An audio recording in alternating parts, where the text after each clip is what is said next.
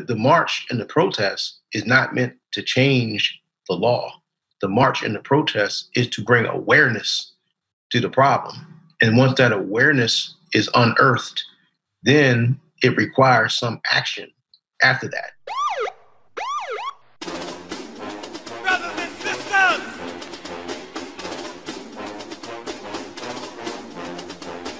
brothers and sisters, I don't know what this world is coming to. You're listening to the Black and Blue Podcast, a discussion and celebration of the roles of African Americans and other minorities in U.S. law enforcement. Your host on the Black and Blue Podcast is Dale Peters, a law enforcement professional with over 20 years experience in the business. Hop on board this Black and Blue train of interviews, current events, and pop culture conversations. So get ready. The Black and Blue Podcast is coming at you right now. All right, ladies and gentlemen, thank you. Welcome back to the interrogation room. My name is Dale. I'm the host of the Black and Blue Podcast. Thank you for joining me here today. Every week, the show is growing, and I appreciate it, and it's all because of you. And today, a testament to that is we're going to have somebody real special here for you. He is the special agent in charge at the Office of the Inspector General for the Department of Labor, United States. He works out of the Atlanta region. Everybody, please help me welcome in Rafiq Ahmad. Good afternoon. How you doing, sir? Pretty good. How about yourself, Dale? Excellent. Out here in California. How you doing out there in Georgia? Man, it's a nice, good, sunny day, and we are doing the best we can here. How you dealing with the COVID-19 situation out there? Man, I'm getting better with it. Initially, it's a little bit, bumps in the road. I'm not used to working from home. Anybody that knows me know I'm a person that gets out in the street as much as possible. So it's a little bit different, being sheltered in place, but after, doing it for a few weeks, was able to get a comfortable routine and a comfortable place to work from and a nice, good setup. So everything is good now. Right. Yeah, I mentioned that, you're the special agent in charge, but how the agents out there, and we'll get into, your department and the what the agency does, but how are the agents actually handling their work now that are they sheltered in place? What are they doing? Yeah, we pretty much went to a 100% telework, and we've been doing that now since, probably early March. So initially, there were people who, same thing, they wanted to get out, and go, get in the field and do some things. But we made a decision as an agency to, until we kind of get a handle on things and actually not just get a handle on what's going on, but make sure that we have the proper equipment for people in case they do have to go out. You don't want people going to meetings and, they don't have the proper protective equipment. So initially we had some people, hey, they wanted to get out, but they kind of settled in, and now we have people get out on a case-by-case basis, but making sure that they're protected when they go out. Got it. So what is the OIG, the Office of Inspector General for the Department of Labor? What do you guys do there? Now, we are one of the unique agencies in that our mission is very broad. A lot of IG offices do primarily internal investigations. We do probably, I would say a small percentage of internal investigations, and the rest of our stuff, is actually going out in the field and doing investigations centered around some of our programs. One of the big ones that comes from COVID-19 is unemployment insurance. That was a big thing because when they passed the CARES Act, part of that was making sure that people could get unemployment so that they, didn't end up running out of money. Well, anytime you have a massive, effort like the CARES Act, then the first thing that we're going to be looking for is, how is that program being defrauded, or is that program being defrauded in some kind of way? We had a problem with unemployment insurance, particularly before the CARES Act, but after the CARES Act, it just exploded. So we've had a number of new investigations involving people filing false unemployment insurance claims, and that entails people filing claims in other people's names, or people filing claims saying that they're, I was working and I was making this amount of money, Yeah, they probably were, but that may have been a job that they had 2 years ago. So there's any number of fraudulent schemes that come as a result of specifically the CARES Act. And so that's how our work has shifted, now. But we have a myriad of other programs that we're involved in investigatively as well. Right, right. And for those that don't know, our listeners and our viewers here, we're talking about, this is a federal agency. How long have you been there? I've been at the Department of Labor now for about almost 5.5 years now. Okay. And about how many agents are there employed with the agency?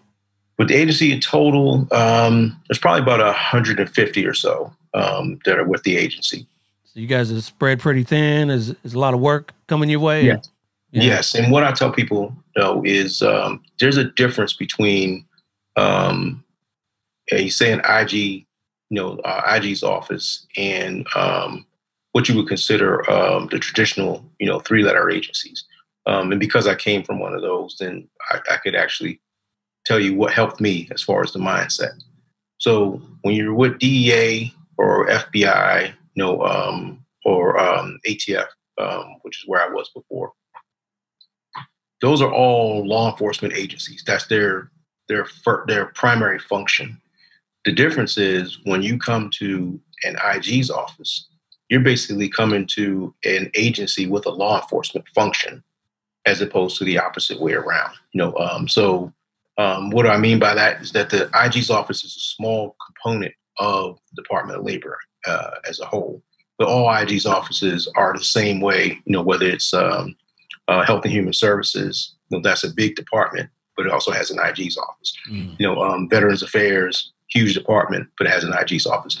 So that's important for people to understand, that the IG's office doesn't necessarily drive the agency as much as it is an important component of the agency, as opposed to, like I said, DEA, drug enforcement is going to drive that, particular. That's going to be their primary mission, is that particular, function and the things that come around that. So it's just a little bit different thought process. So it's more of a focused mission than a broad mission, like some of the other agencies. Right, right. And like you said, you came from ATF, and there's FBI, DEA, but there's also an IG's office in the Department of Justice where all those agencies are housed there too. Yeah, So right. yeah, there's Absolutely. IG's offices, all over, up and down the federal ladder there. So yeah, That's yeah. right. And so what brought you into law enforcement in the first place? I know you said you were ATF. Is that where you started in law enforcement? Yes, I worked at ATF for about 27.5 years, and then left in 2015. And took a promotion over to the Department of Labor's IG's office as the special agent in charge. Now, what brought me to law enforcement, I would say probably interesting, but not necessarily a unique story, because I would imagine that someone else in law enforcement probably has the same story. So when I grew up in Baltimore, Maryland.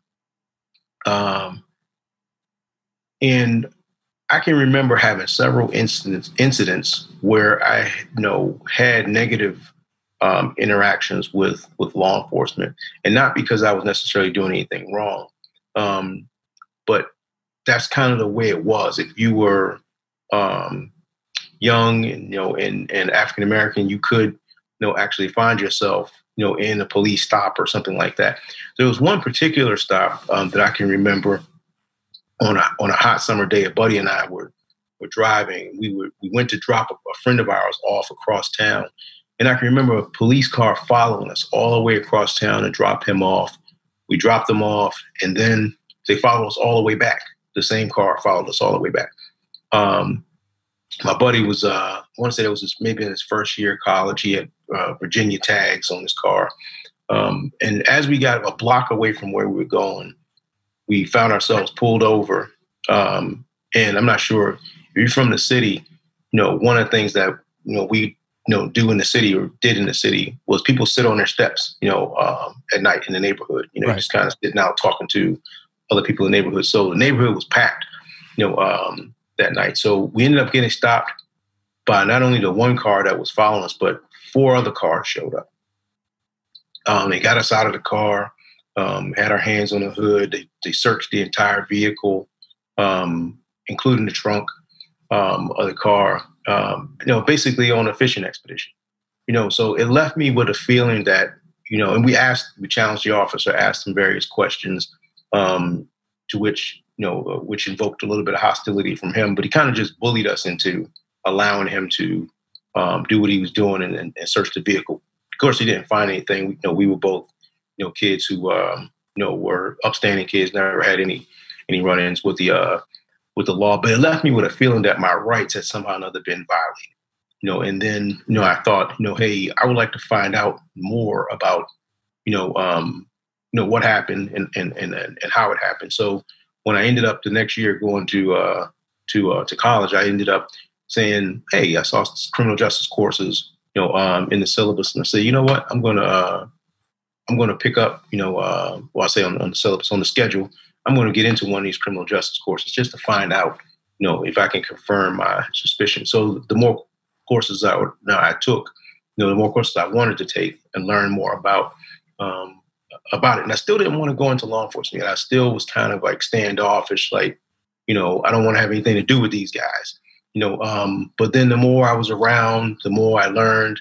You and I had a discussion earlier about it's not a zero-sum game. So we're not looking at it as, well, if I don't get everything I want, then I can't be involved in, such and such. So I figured that in order for me to learn more, in order for me to change this particular culture, at least from one man's perspective, I had to get in the game. And so that's when I started, looking for opportunities to actually get into law enforcement. And I just kind of, the same friend who was driving me for that particular day, he ended up getting a job with ATF, really just working his way through school. And so he told me, hey, man, they're hiring over here. So I had to pay some bills. So I went ahead and applied for a job. And I actually ended up, coming into the job and worked my way through college. And then that's how I actually ended up pursuing the profession. When you went there, did you work as an agent as your first job, or was it civilian? No, when I first worked there, I was just a civilian, just a guy trying to pay his rent, but I tell everybody, as far as the young guys, it doesn't matter what job you have. If, and I use fast food and things like that as an example. If you're working at McDonald's and they have you sweeping the floor, you want to make sure that you do the best job possible, sweeping that floor, because you never know what opportunity that's going to lead to.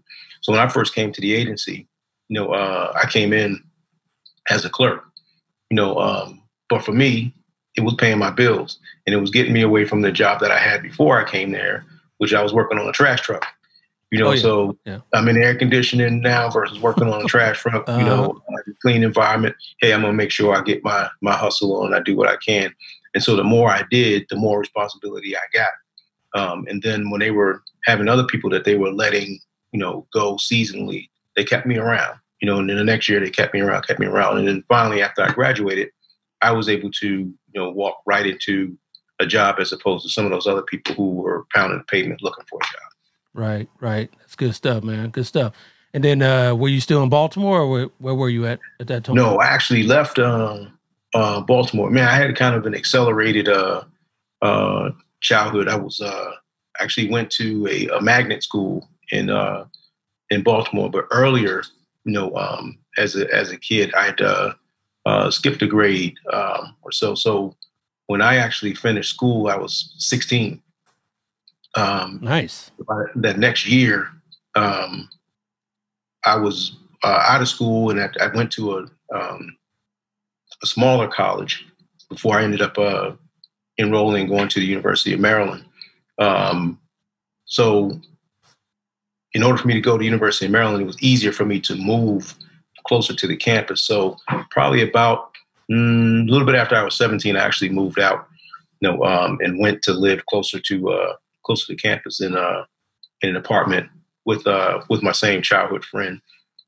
He and I went to school together and actually had shared an apartment together, there. So that's kind of, where that part of the journey began. Okay. And when you worked in ATF, what I'm sure you were all over, because that's what they do with feds, but where did you your last assignment, where was that?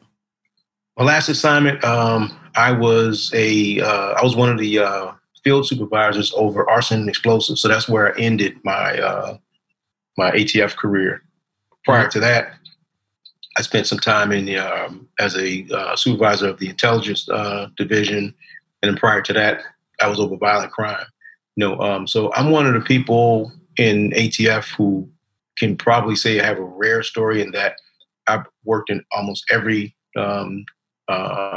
major division that they have. So they had administrative, they had regulatory, and then the enforcement side. And I worked in all three of those.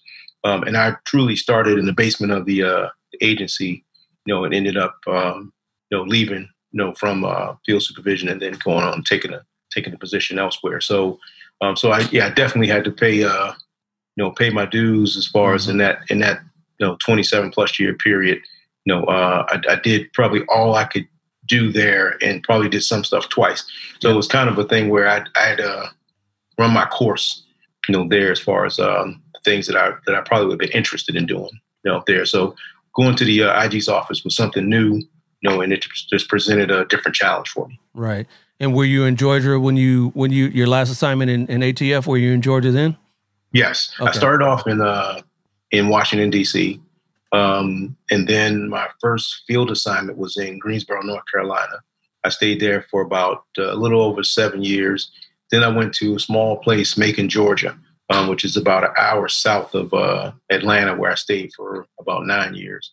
And then I went to Atlanta proper and spent the rest of my time with ATF in Atlanta. And then I was lucky enough to be able to transition from ATF to the IG's office right there in Atlanta. Right. So you didn't have to move far. You're already there in Atlanta. Okay. That's right. Just had to move downtown. Yeah. So what are your functions as the special agent in charge? What do you do in that position? Now, I tell people this in leadership, because people can come up with all these fancy things. Well, I do this, I do that. At its core, I tell people my job is very simple, very easy. I only have to do two things. My job is to provide resources and remove obstacles. So those are the two simplest things. I try to keep it as simple as that. So I'm responsible for overseeing, the investigative activities of the Southeast region. So the people who actually really do the work are the people who are boots on the ground, that work for me. I pretty much just make sure that, we're going in the right direction. We have the right personnel and the right, tools that we need to get that done, and, communicate the vision, to the people that work for me. So like I said, I can make it seem like, I'm the guy that does it. The people who actually are out there doing it, those are the ones who, are the real important ones, the ones that get the job done. No doubt. No doubt. And so you're pretty entrenched in the Georgia area, in the landscape there. You got family down there in Georgia with you now? Some. Now, I come from a large family, and all of my family pretty much is still in the Maryland area. A couple of my family members have migrated here, but pretty much everybody else lives up north. You get back there every now and then to see them, or? I used to. Now, the longer you're in the South, your blood changes. Right. So now, once I go back up north, I get cold a little bit quicker than I used to. So I go back for a visit, but not as often, as I used to. And to be honest, I went more frequently until I actually had a family here. Then it made it a little bit tougher to just pick up, and go to Maryland for a quick visit, because now you got to coordinate everybody else's schedule and try to take everybody else with you. Right. But yeah, I still get back there as often as I can. All right. So I noticed that the shirt that you're wearing there says Noble. And for the people that don't know what Noble is, can you tell us that? Absolutely. Noble is the National Organization of Black Law Enforcement Executives. And we are a organization that has chapters all over the country, and in the Caribbean as well. Okay. And what do you do with Noble? My current position with Noble, I am the president of the Georgia chapter of Noble. Okay. And what's the function of Noble? The Noble seeks to, at its core, make sure there's what we call equitable administration, of justice, whether that's, locally, as far as a case like the Ahmaud Arbery case in Brunswick, Georgia, or if that's something where a person is having a particular problem, with their agency where there's discrimination, going on, systemically, Noble's one of Noble's models is justice by action. So we're about establishing and extending a network, of people, across the country, so that we can, ensure, like I said, that there's a, equitable, administration of justice, across the country. Right. So does that mean there's one of his missions is trying to promote African Americans in positions of power within law enforcement agencies? Absolutely. I mean, it's one of the ways that Noble was started, actually as what we call a CEO symposium. So, there was a meeting, in Washington where all of these different people, from around the country came together, these, executives to discuss, some similar issues that they were, seeing, issues in the community, issues, as it relates to promotional opportunities and treatment of people on the job, and making sure that people had the opportunities to be able to be promoted equally, with their counterparts. So one of the things that we do as an organization, we help people to get ready, for these positions, because we can't very well say, hey, well, I want Dale to be, the chief of police, but then we know that Dale's not ready to be the chief of police. So we provide a platform of training and mentorship, as an organization, so that when we say, hey, we think that, you should look at, African-American applicants for police chief, and we think that Dale Peters is a good, choice for that. When you come in to interview, Noble has a support system to make sure you're prepared for that particular job. And if you're, fortunate enough to get that job, then Noble has a support system to make sure you're capable of, knowing, that you have the right people that you can call and talk to mentor you through that job. And I want to say that right now we have, I believe, about six police chiefs female police chiefs, probably in the state of North Carolina. I know there's quite a few, but several of them are Noble members, and several of them have been members of the Georgia chapter.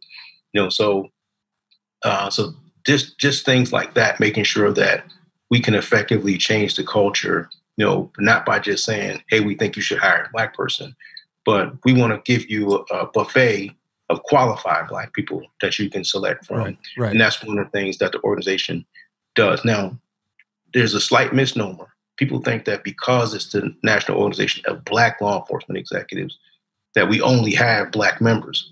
But that's not true. We have several, white members of Noble, because they believe in the work. They believe in all the tenets of what I just told you and the concepts of what I just told you.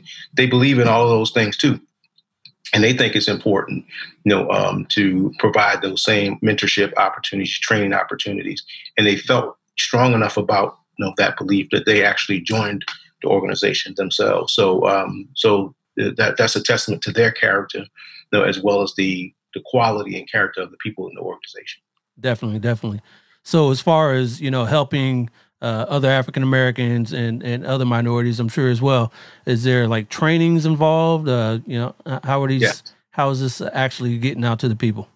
Well, Noble has two structured trainings throughout the year. One is the Winter Symposium. That's what we call the CEO Symposium. That's a kind of a smaller gathering.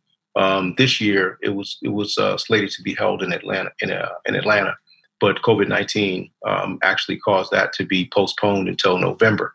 And then there's the National Training Conference, which this year was scheduled to be in Cleveland in July, but that has been since postponed because of COVID-19. But both of those are excellent training opportunities, for people in federal, state, local law enforcement, to be able to do the same thing we were just talking about. You want to be, a police chief one day, or you want to, you want to be a sergeant with your police force. So, these are opportunities where you can come, and do two things. One, you can talk one-on-one to people who are already in those positions, or people who have long since retired, from one of those positions, but they can mentor you. And you actually have training in different, ongoing trends, and things that are, that will later be important to you as far as how to handle, different situations, and, different ways to kind of learn what you should do in a particular situation. I know how you should handle your department, or how you should, approach things from a supervisory perspective to move you through those situations a little bit smoother.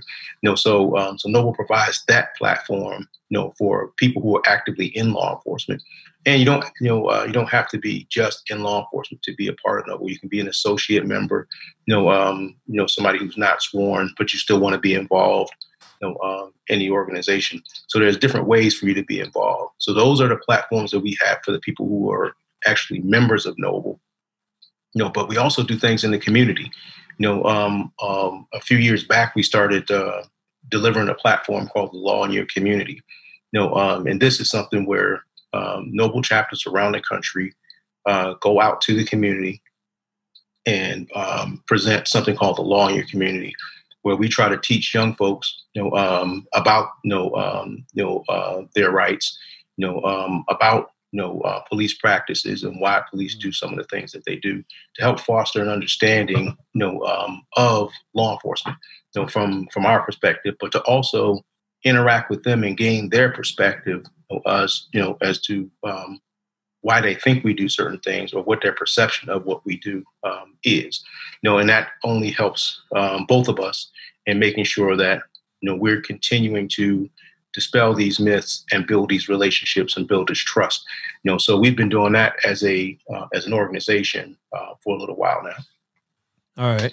So all this mentorship, I know you've seen some sort of payout on that. You've seen other African Americans ascend to prominent positions, as chiefs of police and county sheriffs and stuff like that. But what about on the federal side? I know you're in a small agency now. What sort of opportunities have you seen in your own agency for African Americans? Some. Now, my agency is small, so right now I am the only Black SAC that we have in the agency. There were two others. But they both retired. One is the former president of the DC chapter of Noble. He's now the U.S. Marshal in DC. And there was another female SAC who retired. She chose to take a job upon her retirement outside of law enforcement altogether, but it was in her studied discipline. So right now, I'm the lone soldier in my agency as far as in this particular position. Right. But your prior agency as well, was there a lot of growth there? Prior agency, there was some, but there was always room for improvement. Okay. So we didn't have a lot of people in executive positions, in my former agency, but there were sprinkles of them. Not that there weren't people that were qualified, but again, there's sometimes still that glass ceiling, that we run into in law enforcement on the federal side, and probably on the state and local side as well. Right. Let me ask you: did you find a lot of African Americans even applying for ATF jobs, and I would assume not so much IG jobs with labor, only because maybe, I don't know, the stigma, or it's not as well known. You would probably see more applying for maybe DEA. Seeing more apply for, the marshals, more apply for FBI. Could you see something like that as being an obstacle? Yeah, and one of the things I did for the last 3 years or so before I left ATF was in conjunction with Noble and ATF HR department. I was one of the people in my area, who heavily recruited, African Americans. Now, what is a little known fact, and if you're in federal service, it's not a little known fact to you. It's probably widely held knowledge that not only are there underrepresentations of African American males, African American females are even more rare, Oh, yeah. in the federal system. So we specifically recruited both male and female, agents. But I know in my current agency, there's not a lot of Black females, but that's kind of true across the board. Right. As far as our profession, I'm not sure how easy of a fix that is, but that's definitely a problem. So yes, I noticed that in ATF, and we did have several directors when I was there, who tried to pay specific attention to that. But a person, if you haven't interviewed him, he's probably a person that you want to know. His name is Matt Horace. Matt Horace, he retired from ATF, and he's now working for the Mayo Clinic. He's a good friend and a mentor. And he actually wrote a book called The Black and the Blue, which is a great book. Of course, great name too. That's right. but he says something that he says it in the book, but he said this to me in conversations with him. He says that the culture eats strategy for lunch. So what does he mean by that? So you can come into an agency. Before I left ATF, we had an African American director at one point in time. I thought he was one of the better directors that I experienced working with. There was another gentleman who was there before him that was very good as well. His name was Michael Sullivan. But the last guy, who was the African American guy, his name was Todd Jones. Todd Jones is a former Marine. He works for the NFL now, I believe. But he had an excellent, strategy. You come from the military. He was a U.S. attorney. He was a very introspective and strategic guy. But if you're coming into a culture as an outsider, that culture is strong, it's hard for you to break through that, even with the best strategy. Mm-hmm. And so that's what he means when he says that, culture eats strategy for lunch. Is that the best intentions, sometimes don't get very far if you don't necessarily understand the depths of the culture that you're stepping into. And the law enforcement culture, as a whole, is not necessarily an inherently racist culture. So don't think that I'm saying that, but it is a culture that's not necessarily heavily vested with African Americans. It's also a traditionally misogynistic culture. So it's not a culture that says, okay, I'm going to choose to be led by this brilliant woman, because it's just counterintuitive to the Neanderthal way that we think sometimes. So those are all things that it's taking a long time to kind of turn around, because they're deep-seated cultures. But hopefully they will gradually continue to change for the better, especially with organizations like Noble, and people like the people that we have that are non-African Americans, that have had the courage to actually join, Noble and help, us push this mission forward. We'll get to where we need to be. Right. So, on that note, earlier you mentioned the Arbery case down there in Georgia. How's that affected the community down there and law enforcement down there as well? Well, just as one would imagine, it causes fracture, because one of the saddest things about the Arbery case is it's one of many similar cases throughout the country that are all seemingly simultaneously going on, and I don't know. I don't have an answer for if there's something in the water. Why do we keep having these particular instances where we thought this one was the most egregious, and then you see something else and you say, wow, that's even worse than the last, case that we had. What's what's going on? How do these things continue to happen? And of course, what people should realize, though, in the Arbery case, it's different than some of the other cases that we've seen, and here's how.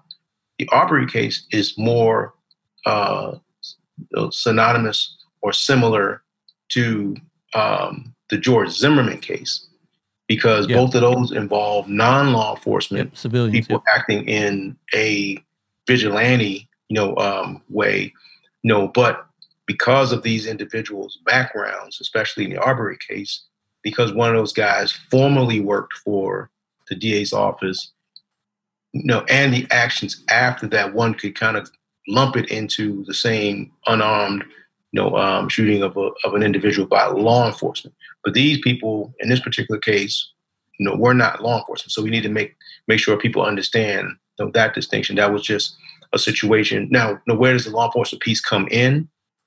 Well, because this information was known in February about what actually transpired in that particular incident. Yep. And in this case, we're not talking about law enforcement actions as much as law enforcement inaction. Right. That actually caused the public, to be outraged by what was going on. But here's what I want people to understand: that the Arbery family has has very adequate legal representation. They have Mr. Merritt, Lee Merritt as one of their attorneys, and a friend of mine, Mr. Ben Crump. They have adequate, legal representation. That case has been moved to another prosecutor, and that case is moving forward. So what has to be done, or what can be done beyond that? Well, what was I just saying before about the culture? There has to be a shift, in, the cultural norm, and what do I mean by that? Well, in this case, just like in the Zimmerman case, because people kind of misrepresented as the Trayvon Martin case, but Trayvon Martin wasn't the offender. It was George Zimmerman, and George Zimmerman was the defendant. So in the Zimmerman case and in the Arbery case, you had situations where an individual approached a young African-American person with the understanding in their mind that they could compel this person into obedience with no authority to do so. Exactly. In their mind, they had authority, and God knows what that authority was, but I can speculate as to what they believed their authority was, but it wasn't a legal authority. But they proceeded as if they had some legal authority to compel this person to obedience. A person walking down a public street, and you confront the person and ask the person for, anything, identification, or you start questioning the person, interrogating the person. You have the authority to do that. No. But they took it to the extreme in both instances, where once the person didn't comply, they tried to compel the person to comply with physical force. So this is taken it to a different level, because you're saying, in my mind, I have the authority to accost you, and then I can make a citizen's arrest, and say you can. Now, what? I'm not sure who else would actually think that it was okay to say, I'm just going to go and confront a person, and then I'm going to pull out a weapon and confront that person. And then I can't speak for many other people, but I grew up in the hood. If somebody jumps out, with a gun, well, first of all, you only have to jump out. If I see the car is slowing down, it's coming, you out in LA. Yep. If the car slows down, and that's usually not good. Yeah, you either gonna, you either gonna flee or you're gonna fight. In this particular instance, you can see by the video that somebody jumps out of a vehicle with a weapon. You only have two choices, in that particular instance. So yeah, these are things that are disturbing, but it shouldn't be confused. So now, why did I, start off with the part that I started off with, as far as understanding the internal culture?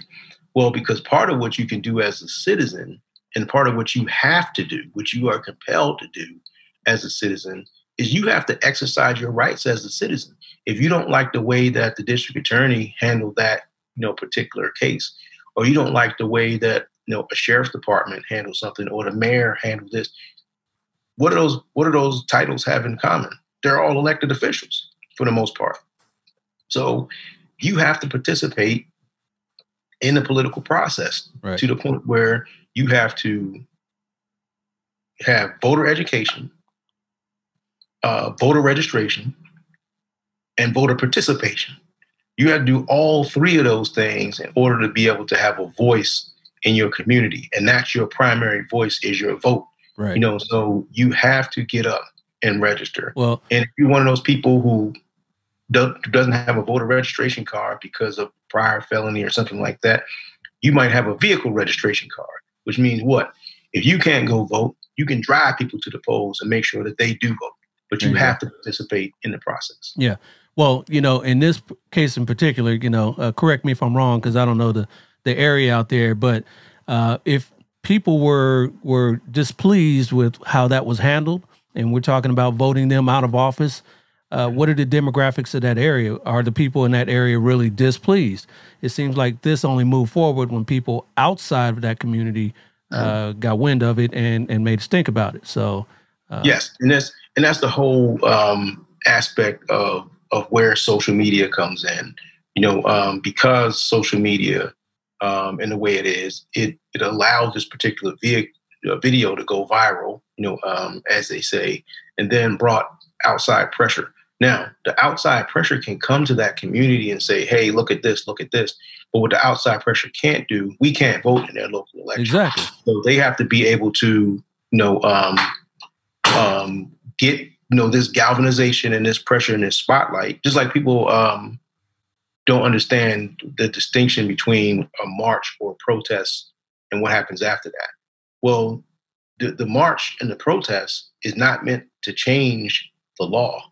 The march and the protest is to bring awareness to the problem. And once that awareness is unearthed, then it requires some action after that. So people get hyped up about the march. And then once the march is over, then they think, oh, we really did something. No, you started something. Now you have to finish it by actually, performing a function, another proactive function, which is you have to go galvanize, and then go out and finish the protest by voting, or participating, in the process. So I think that's kind of what we have to make people aware, that you do have a bigger voice than you think, and you have to use it. No doubt, exactly. Been preaching that all along. So yes, yeah. So who are your professional role models as it talks to law enforcement? People that you looked up to, people that kind of got you started and in the right direction. Man, there's so many that I would be remiss in just mentioning a few, but there's people who were mentors at the early stage of my career. There's a gentleman who is prominent in a noble organization, Mark Logan, who was one of the first people that I met that was an executive, a Black executive, when I was at ATF as a very young guy. And he kept on recruiting me. But at that time, I didn't want to have anything to do with law enforcement because I was still licking my wounds from this other incident or, incidents that I had before. But he kept saying, well, man, your major is criminal justice. You ever thought about, doing this? I don't want anything to do with that. But eventually, I came along, and actually took his advice. So Mark was an early, influence. But remember what I was saying too, that, not all the time is your, assistance or your mentoring going to come from somebody who looks like you. You have to be willing to accept it, when it comes from somebody who doesn't. Oh, no doubt. Yeah. So there was another guy who I worked for. His name was Don Keith. Don Keith is a white guy, but he saw potential in me. So when I first started applying for the job, even though I was working for the agency, I wasn't getting set up for an interview. So at the time, ATF, would always say, well, we're not finding qualified applicants. Well, he happened to be a part of a meeting group, him and another really good friend, a gentleman by the name of Marvin Richardson, who's an African American. He's now an executive with ATF and a deputy director. But at the time, he was working, in this recruitment area. So he had heard my name, but Don Keith knew me personally, and they mentioned my name in these meetings, and I was able to actually get an interview for the job, and that kind of pushed me into my actual law enforcement career. Now, the interesting thing was I'd only talked to Marvin Richardson on the phone. I'd never met him. Someone told me to give him a call, and I did.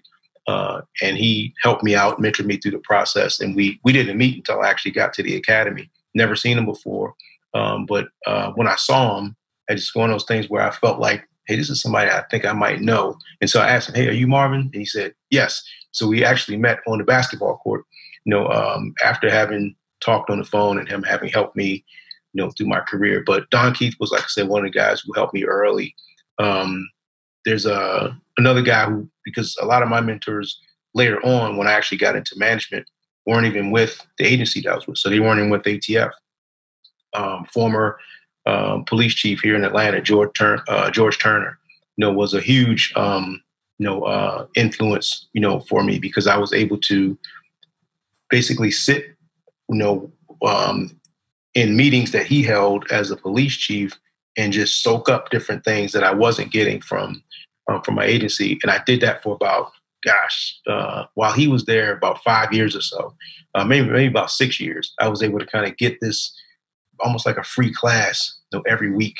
Another huge influence is a gentleman by the name of Ray Moore, retired Secret Service, SAC, who is a continuing mentor.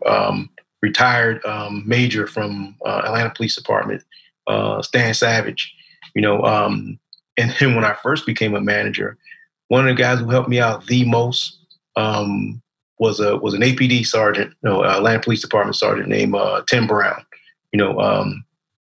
white guy, but you would think that he grew up in the heart of Compton or something, as far as how he was, okay. Just had an affinity for helping, just helping other people out and just being good folks, so he was a really good guy. And then when I took, last but not least, when I took this particular job, the guy who helped me out the most and lowered my learning curve is the guy who actually works directly for me. Also a white guy, a guy by the name of Brian McGlamory. He applied for the same job and didn't get it. So the reason why I always tell people, that he's the epitome of a professional, because he could have said, man, I'm going to take my ball, and just walk away. You hired this guy over me, let him learn on his own, but he didn't do that. He made sure that everything I needed to know, I was able to, to get, because he saw our success as a joint success. So yeah, the influences are myriad. There's another two huge influences. One is a lady by the name of Carolyn Williams, who is works for the Federal Reserve in Cleveland, Ohio. She worked with ATF when I was there. I told you about Matt Horace. And then another very influential woman is Vanessa McLemore, who was the first African-American female SAC, with ATF. So man, and I know I'm missing, a bunch of people, but the people off the top of my head that I can think were extremely influential. Excellent. What are the more challenging parts of your job nowadays? You know what? Remember I told you my job is very simple, and it's much more simplified in management. So the most challenging thing that I can think of now is that in management, you're no longer the doer, if that makes sense. So you can't necessarily always hands-on influence the outcome, because you're the one that's responsible for getting it done. But you're not the person that's necessarily going to say, hey, I'll just go ahead and do this myself, or you be chasing your tail all day long. So it really requires that you develop, trust, in your people that work with you, because you have to be able to trust that, once you give a direction or a vision, it's going to be carried out by capable people and not try to micromanage them. So that was a challenge, early, but I realized that early that, hey, this isn't about me doing your job. Otherwise, one of us has the wrong job. So it's about making sure that you're hired for a job, I'm hired for a job. Then I'm going to make sure that I give you, the ability, the trust, and the responsibility to do your job, and then support you, as opposed to me trying to micromanage you and do your job for you. All right. So on a personal note, I know you mentioned earlier that you met one of your mentors on a basketball court, and then off camera we talked a lot about the NBA. Did you play ball back in the day, or? I played. It's funny. I played ball, and I was lucky enough to play with a lot of people who actually. In fact, I was watching The Last Dance the other day, and I saw Indiana. They were talking about Chicago Bulls in Indiana, and I remember playing against Travis Best. Yeah, I remember. In a pickup game. But I played with. I went to the University of Maryland. I came the year that Len Bias, died. Now, old school, guys know who Len Bias is. But he was drafted by Boston, and then tragically, he was LeBron way before LeBron. He was the closest thing, I'll say to that as far as his body composition, style, his power, speed. He had all of those things back then in the 80s. But if you went to school at Maryland, if you could play ball pretty decently, you would ultimately end up playing with any number of the Maryland basketball team. During the summertime, almost all the ACC guys would come through Maryland. So guys that we later see on TV were guys that we played with, right there on campus, because they would come through all the time. So no, I never went and played beyond, just kind of playing, in different arenas, as far as around town. But play with fortunate enough to play with a number of players that actually did go to the league. Okay, all right. And then as we wrap this up, where do you see yourself in the next 5 years? What's the future hold for you?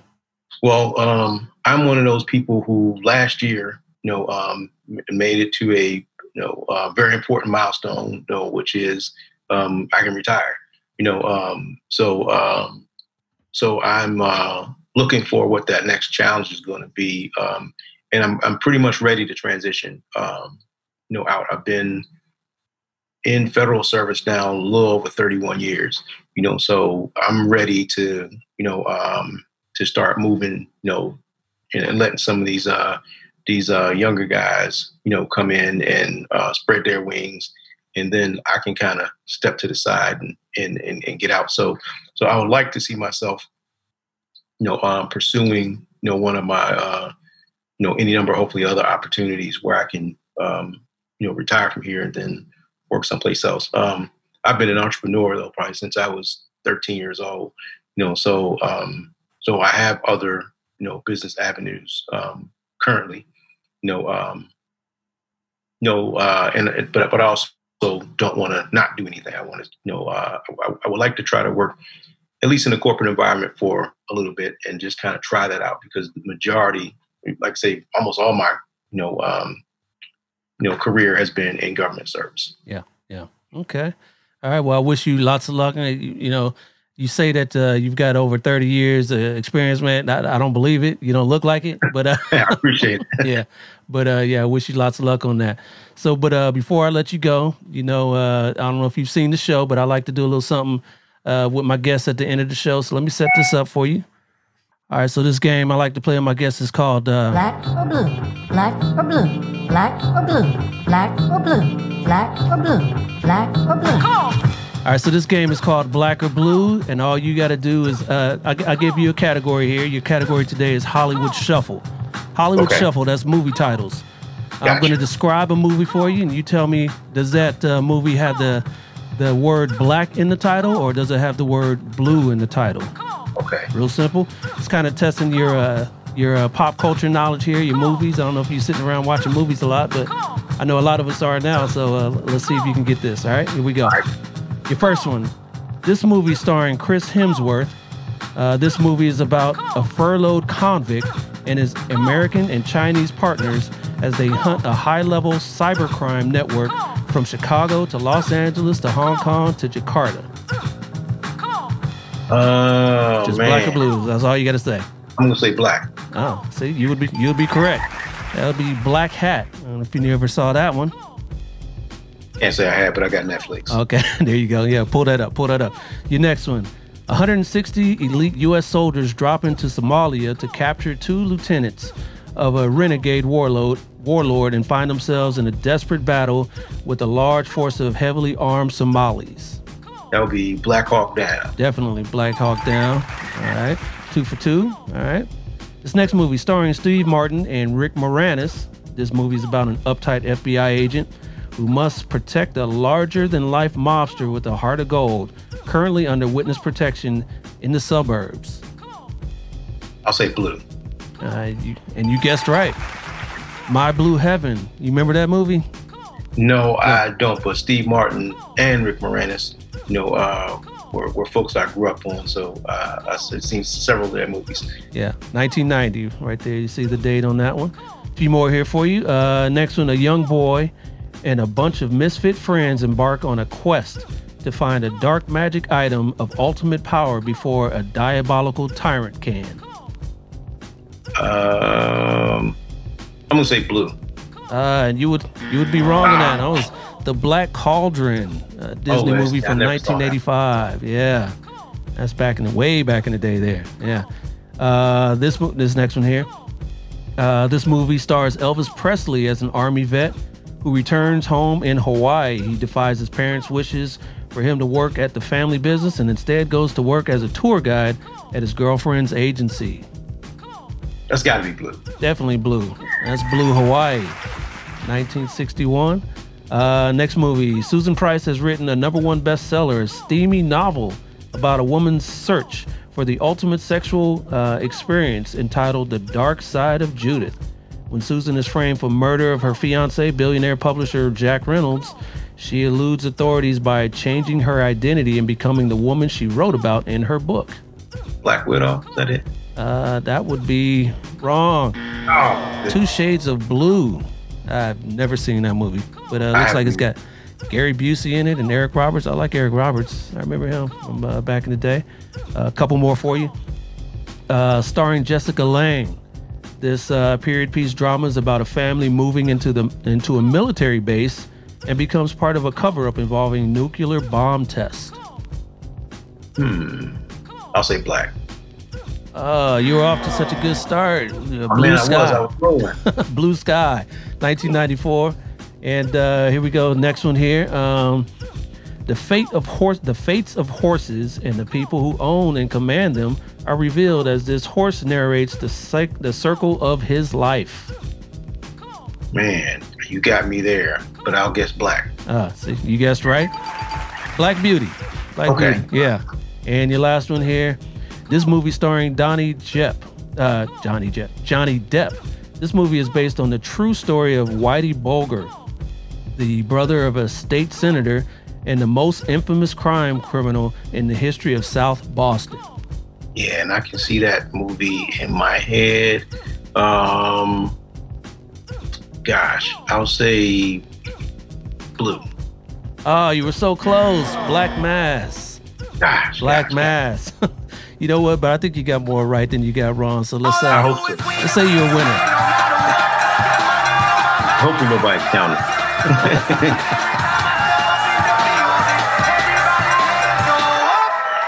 All right, we'll edit it out if we're actually wrong. Yeah, there you go. There you go.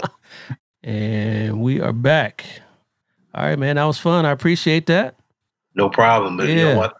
One thing I forgot to mention that hopefully you mentioned on your platform, the census. Make sure you fill out your census form, and make sure that you're counted so the resources come to your community. So the census is important.